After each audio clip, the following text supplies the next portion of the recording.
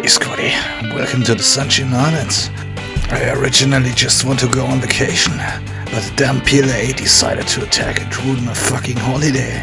Of course, in this game. That's why I'm sending you out there, soldier. Yes, you.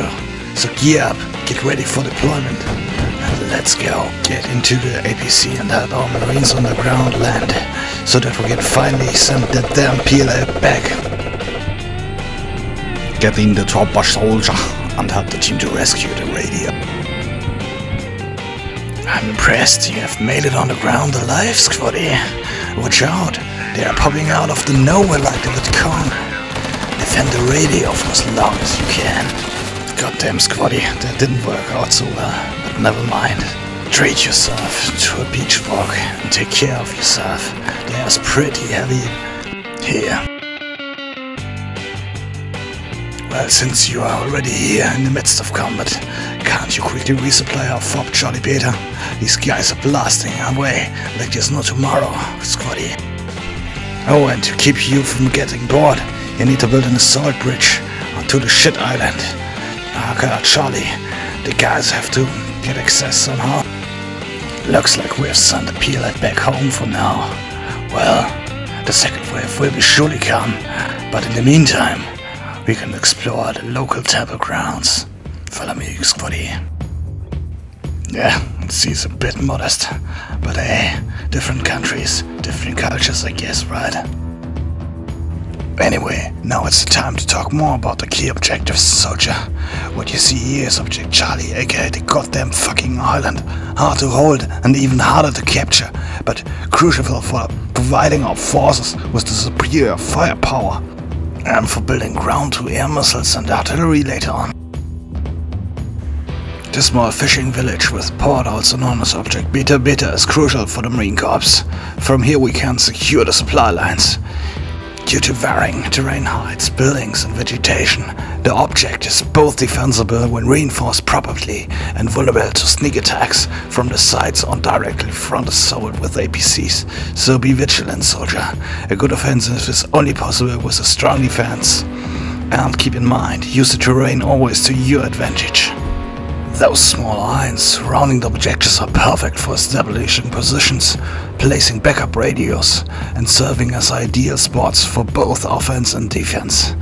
You can use them to ambush the enemy, hide your vehicles, and maintain a strategic advantage in the battle. Command just informed me that I should prepare you to hold Objective Charlie Alpha, Squaddy.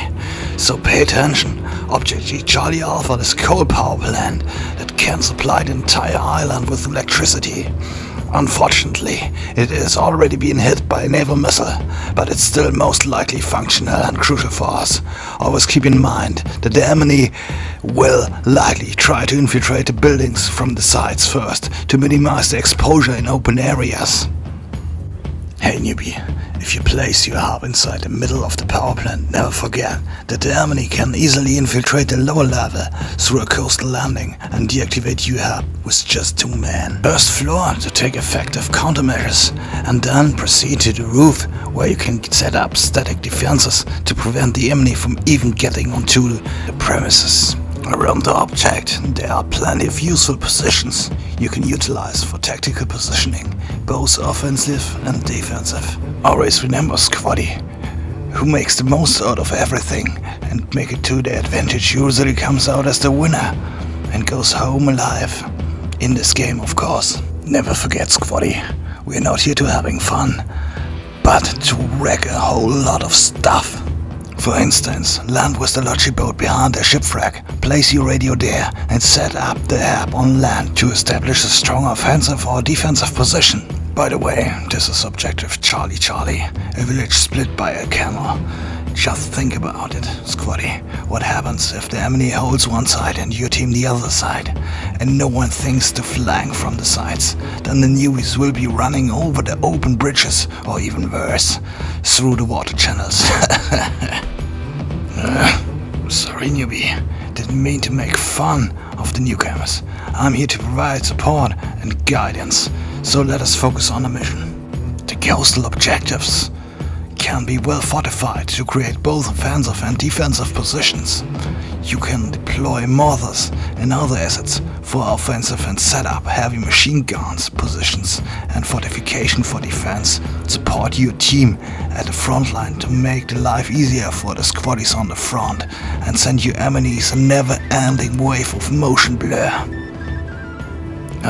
It's best to hide your TOW position. Look how I do it. I place a TOW on high ground in the shadows with a view of our objective, so I can support my team every time.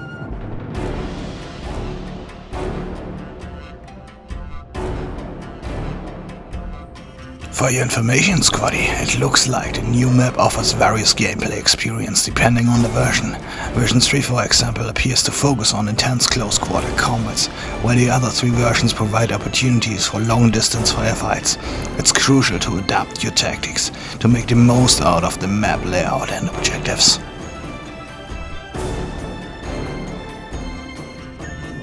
Hey Squaddies, thanks for tuning in. I hope you were entertained and able to learn something. If you enjoyed the video, please leave a like. This is Piranha, over and out.